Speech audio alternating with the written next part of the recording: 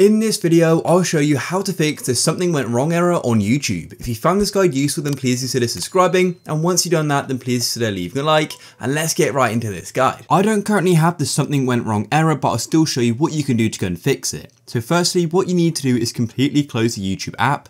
To do that, all you need to do is swipe up and then close off of it just like so. You can do this on pretty much all types of devices, including iPhone and Android. It's pretty similar. You just need to fully shut down the app. The next thing I recommend doing is just making sure your internet connection is working. It probably is because you're watching this video, but I just recommend opening up a web browser, whether that be Safari, Google Chrome or whatever, and just going to a web page to see if it goes and loads, which in this case it does.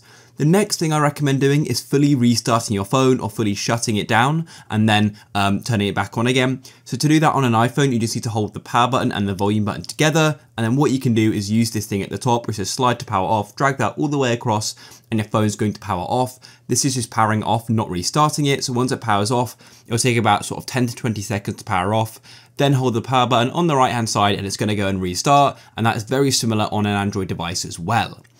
Then, if that still doesn't fix the problem, what I recommend doing is going and deleting the YouTube app completely off your phone and re-downloading it. So to do that, all you need to do is hold your finger on it like so, and then going and tapping on remove app, and then pressing delete app, and then it's going to be deleted, and you can go and open up the app store, and then you can go and re-download it. And of course, deleting an app on an Android is very similar as well.